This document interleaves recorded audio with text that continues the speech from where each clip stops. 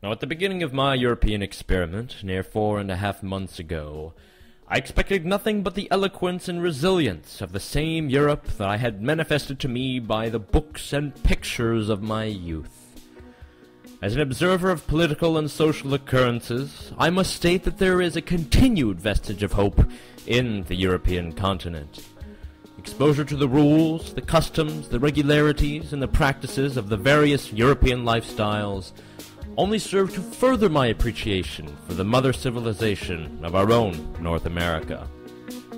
While the fuzzy mirage of the centralized European state is being sold to its citizens, the people are becoming conscious of their condition and situation.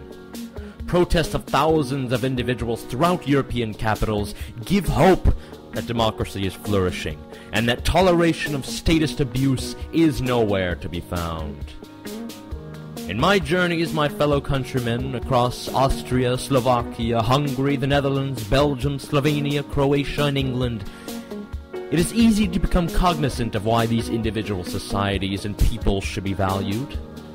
Perhaps they share a continent, but they mostly hold differing views on what their future should be. It is the right of every people to self-determinate their own fate and autonomy. And it is the spirit of freedom and liberty which lights the fire of national pride and success in these states, not the dictates of a centralized body in Brussels. As human beings, we do seek love, justice, equality, and happiness, and the time spent searching for these on this vast continent have yielded varieties of each.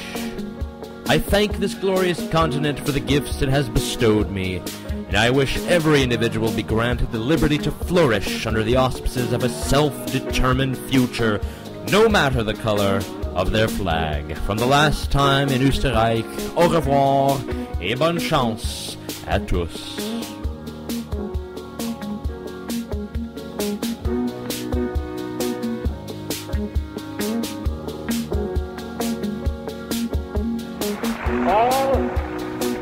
All free men, wherever they may live, are citizens of Berlin.